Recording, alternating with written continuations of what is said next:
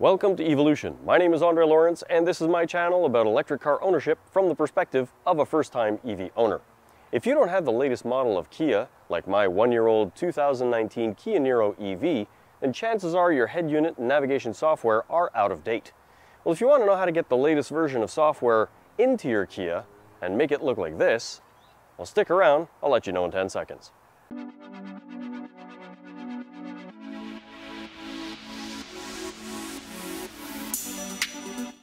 Just a quick note, if you follow my channel, you'll know that in my last video, I gave myself a personal goal of 3,000 subscribers. At the time of recording, I was at about 2,470. I usually get about 100 subscribers a month, and in 7 days, I gained over 500 subscribers, and today, as it stands, as I'm recording this, my channel is at 3,100 subscribers. It is astounding and blows me away at the support that I get from the electric car enthusiast community. I wanted to say thank you to every single person who subscribed because it shows me that you really appreciated what I did in my last video, the comparison of the 2020 and 2019 Kia Niro EV. It's amazing. Thank you very much. It really makes me want to make more content and continue doing this as a hobby. I love it. So thanks again. If you haven't subscribed to my channel, I'd appreciate it if you could click on the subscribe button. And if you like this video towards the end, please click the thumbs up. It also encourages me to make more content. There you go. So let's get to it. The first thing you need to do is head over to the Kia mapnsoft website. I'll put a link to it down below. mapnsoft is a company that makes maps for multiple companies, so you have to make sure that you're at mapnsoft.com/Kia. Then click Create an Account and enter all the appropriate information, your first name, your last name, your email, a password that you're going to remember, confirm the password, check the box to confirm that you're not a robot, and then click Create Account. Since I've already got an account, I'm just going to sign in with mine. When you log in with your account, you'll see you can select the country, Canada or US. Just be sure to select the one that's appropriate for you. Select the model year of your car, mine's 2019, then select the model. Mine's the Niro EV, so that's what I'll be choosing, and then select Search.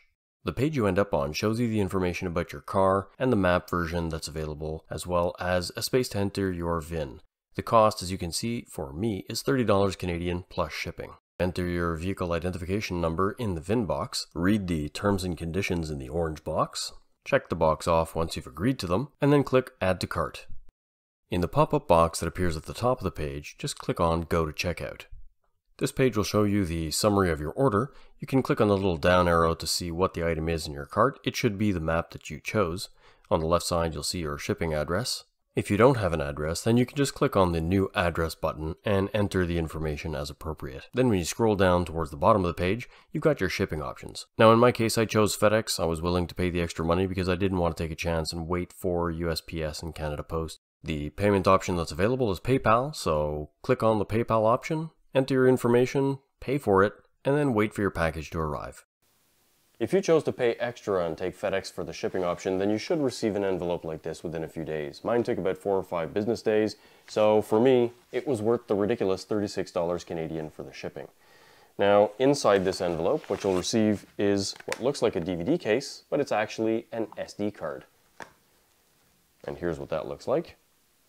Now, in this, you receive a packing slip that has your personal information, as well as the VIN number of your car, a manual, and what's interesting about this manual is that it includes multiple models and multiple years on the cover. Now, I highly doubt that this single SD card contains all of the appropriate information for every single model, because the hardware can be different from year to year, as well as from model to model. This is what the new SD card looks like. And if you're curious, this is what the original SD card looks like in my 2019 Kia Niro EV. Now, when you perform the update, the reason I say this is highly doubtful that this would support all of these models is that there are actually firmware updates, not just the actual map software update. Now, what I mean by firmware is there's hardware in the car that requires updates of a chip that's inside of it. Now, mine actually updated the GPS, the modem, as well as something called Eucom. And I'm not 100% sure what that is, but I'm guessing that it's probably something for the UVO Connect, which is the remote control software for the car. So let me show you how to do it. Before I update the software in my Niro EV's head unit, I want to find out what version of software that I currently have so that I'll know if I get the update for Apple CarPlay and Android Auto at the same time. Now, according to the manual that's in here, you have to have version 11.41.52 or higher, and you don't get the updates. So let's check that out right now. It's under All Menus, Setup, System Info. And I have 11.47.44, so I'll only be getting the map software update, which is fine for this demonstration. It's not like I'll be using it though, because I use Android Auto all the time. So let's perform the update. The first thing you have to do is turn off the car. I'll just open my door and close it, so that'll turn everything off completely. And then you have to remove the SD card, which is found under this little plate here. There's a little ridge where you can pull this out. And it slides sideways. Push and remove the original SD card. Now this one came with my car in April. It doesn't really say much, but here's a good look at that. And now I'll remove the SD card that I received from its packaging.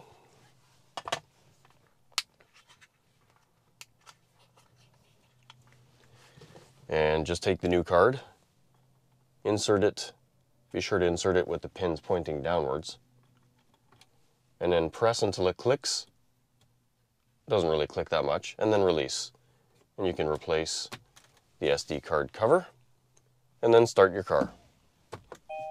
Now it's going to be very important that you don't turn off the car or do anything to interrupt this as it updates. You're going to want to make sure that your car has a charge.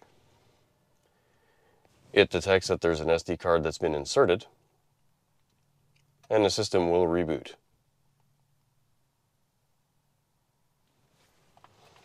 Now the nice thing that comes in here is a very detailed instruction manual on how to do this, and it tells you these exact same steps. So you get the confirmation screen that I find annoying, and once you've done that, it tells you that you've got an update for the software, and then click OK.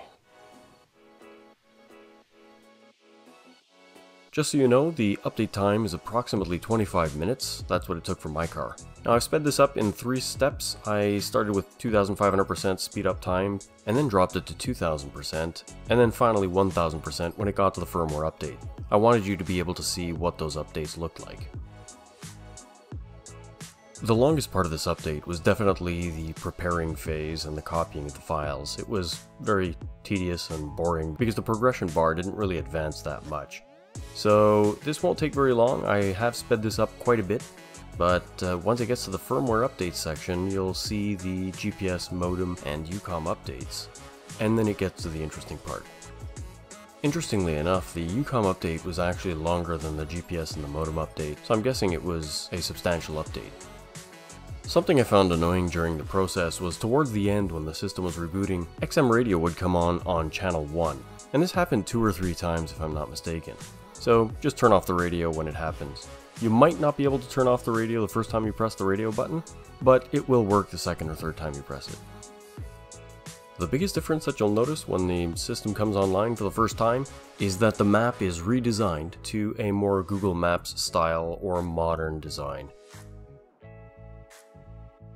The My Menu button is another difference that I noticed. Instead of being an icon of a guy or whatever it was supposed to be, it's now a folder with a couple colored dots on it. Another change that I noticed was at the top right, instead of saying LTE where the cell bars are, it says UVO now. I thought that was a nice little detail. Something else that's new is in the All Menu section. If you swipe completely to the right, there's a third section that now has an item called Sounds of Nature.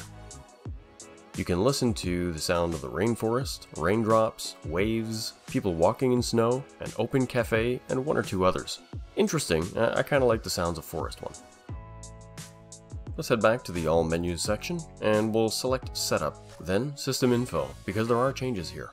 The main change of the software information page is the fact that at the top right you now have the updated date, as well as a big button at the bottom to perform an update for the next version. You can no longer downgrade to the previous version. I tried, and it doesn't work. Before I get to the other big change in the system, I wanted to show you that the EV section didn't change at all. I went through pretty much everything and I didn't note any other differences in the menus themselves, and that includes the EV pages that you see here. One more detail, I wanted to show you the streaming audio page because I can't remember if the progression bar at the bottom was exactly the same as in this version, so here's a quick look at it. And one note, the streaming bar at the bottom cannot be used to skip forward or backward to a certain section in the song. A notable change that was made to the system software points of interest in the navigation was something called La List. They've added 1,000 restaurants to the points of interest list. They've got it separated by different categories. As you can see here, you've got fast food, restaurants, and coffee shops. I'm going to speed this video up in a second, but I wanted you to see the length of the list and the speed at which it scrolls when you grab the scroll bar. It's astounding how many places there actually are available in the list. And this is only for fast food restaurants within 25 kilometers of my current location. Since I never really used the navigation software that much before this update, I'm not 100% sure if this was a feature that was available, but when you tap on a location to select it for your destination, at the top of the map, you can actually see the address and phone number, and you can even call the place by clicking on the phone icon. As I just mentioned, for the sake of saving a whole bunch of time, I'm going to speed this up at certain sections just so you can have a quick look at what I'm scrolling through, and I'll slow it down when it gets to something that's more important. For the charging station list, I don't think there's a difference from the previous version, other than the addition of new charging stations that were added since last year. I may be mistaken, but here's what it looks like. Even though my Niro EV is 100% electric, they have gas stations as points of interest, and I thought this was interesting because sometimes you just want a snack or you need to take a break to go to the bathroom, so this could be convenient on long trips. Another feature of the map software is that you're able to choose what points of interest you want to see displayed on the map itself. All of the points of interest that I mentioned before, and the ones you could see on the screen, are part of this list. All you have to do is check off the ones you want to see on the map, and their icons will be displayed. As you can see here, you've got Tim Hortons and Starbucks icons on the map. I'm going to slow the video down here just so you can see the traffic information section of the menu. I've used Android Auto 100% of the time up until the update of my navigation software, and then I tested it because I wanted to see how good it was. Now what's interesting is that the traffic calculation was actually quite accurate with regards to a route that I took the other day. It surprisingly made me take an off-ramp that brought me to a side road that bypassed most of the traffic before I got back onto the main highway. So this update seems to be doing quite well with regards to real-time traffic. The last thing I'll show you before I get to the actual use of the navigation software are the choices of colors of the map that you can have. Kia has added the option for milk, cafe latte, and mocha. I think somebody at Kia has been drinking too much coffee. So what does the new navigation look like when you start to use it? Let me show you. I want to start by apologizing for the shaky video. My cell phone has better quality than my GoPro to get up close to the screen, but the optical image stabilization goes bananas when I drive my car around. Something I like in the navigation software is the progression bar that shows you the distance live to your next exit. The 3D buildings are a nice touch, and the lanes are well marked, so it's difficult to make a mistake when you're following the instructions on the screen.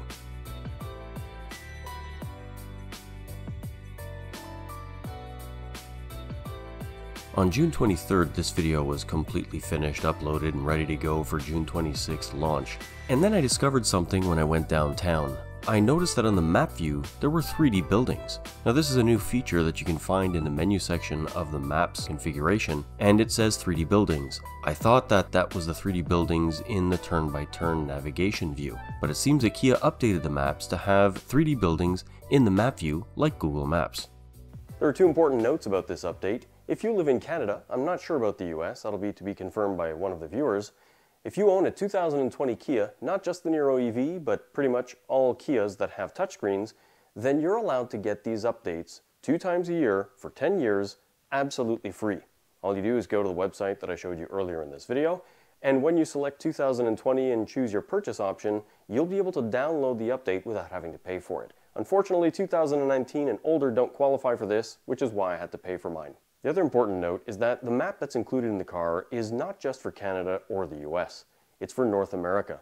So when I plan a route from here to, let's say, New York City, I get all of the points of interest and the appropriate route and even the charging stations that are available based on what's in the system and update. So if you are worried about traveling from Canada to the US or vice versa, not a problem, the map has you covered. If you'd like to find out about my future videos before anybody else, you follow me on my Instagram account. I'll put a link to that in the description below. I post pictures of things that I purchased for my Niro EV before I put them into a video, as well as pictures of EV-related and sometimes not so EV-related things that may be of interest to you. I also have an EV-olution webpage that I'll link down below as well that may be good for you because it is a catch-all that puts all of my YouTube content as well as my Instagram pictures on one place for you to view. I have my EV-olution Facebook page, which you can go view other things that I don't necessarily post on Instagram or YouTube.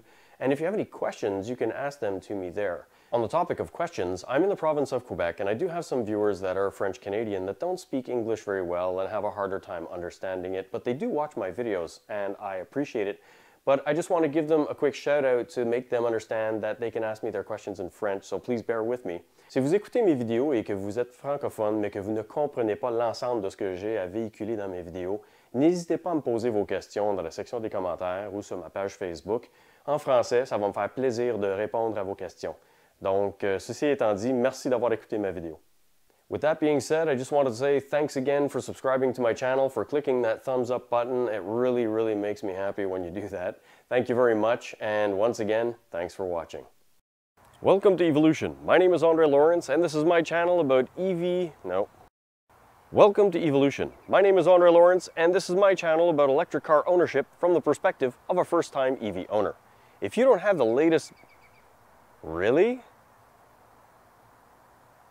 With the singing bird. Come on, go fly somewhere else. Welcome to EV-olution. My name is Andre Lawrence, and this is my channel about electric car ownership. Okay.